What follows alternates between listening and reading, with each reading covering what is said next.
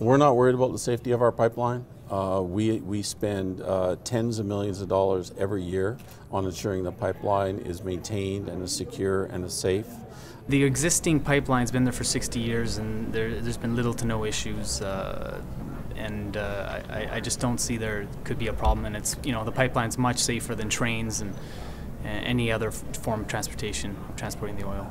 Its integrity, its safety is as good today as it was 60 years ago, arguably better, given the condition we try and keep it. Because if you go back to the one oil little spill that we had here in Burnaby a few years ago, that was not Kinder Morgan's fault, it was the city's fault.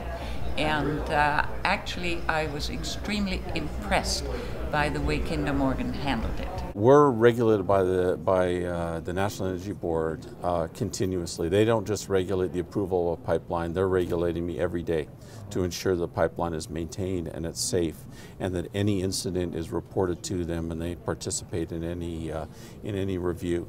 So we're very satisfied that our program meets the highest standard of regulatory review and oversight. So this pipe, I saw every time they have like a open house, they explain everything. You sort of see the thickness of the pipe. You sort of see the way they build, the concern to make sure that everything is safe.